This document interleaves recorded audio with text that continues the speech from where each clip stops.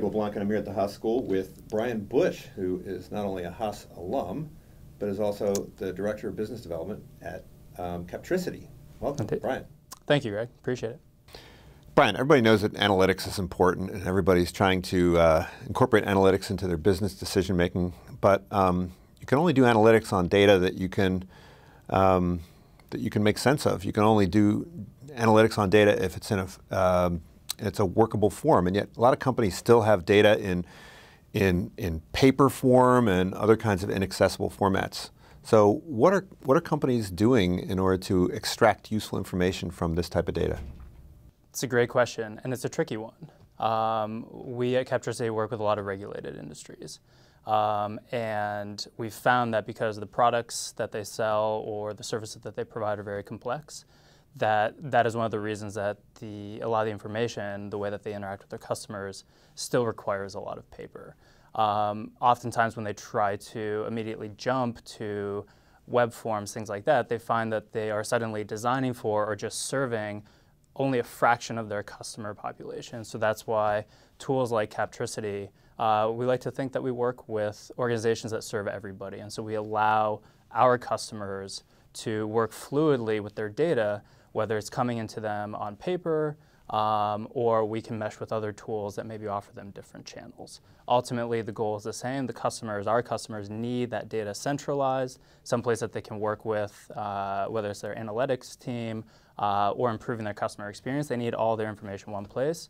We help them do that and increasingly help them get more value out of the data that's in that central repository. So a lot of these companies are being disrupted, as we know, by more agile, nimble startups.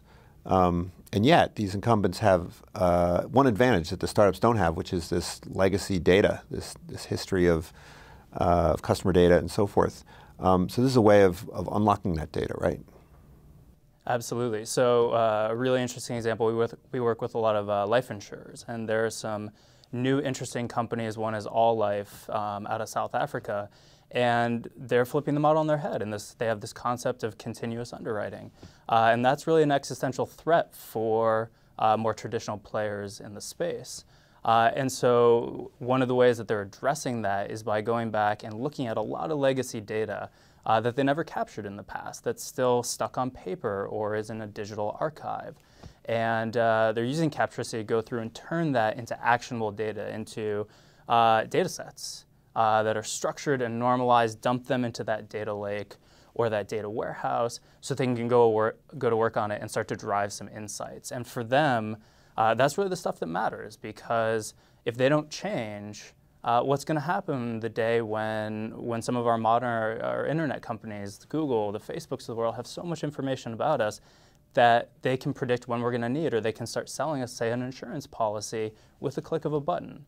The insurers that we work with need to get out ahead of that, and the way that they can do that and actually beat some of those potential new entrants is by leveraging hundreds of years of history they have, providing this service to consumers. You said you were inspired by a quote from Tim O'Reilly, work on stuff that matters. Absolutely. So Captricity is a great story. It's a technology that came out of Berkeley, and specifically the computer science school, or program rather. And really the goal was to take the learnings, the techniques, the innovation that's happening here at Berkeley, and our founder, Kwong, wanted to apply that to developing country contexts.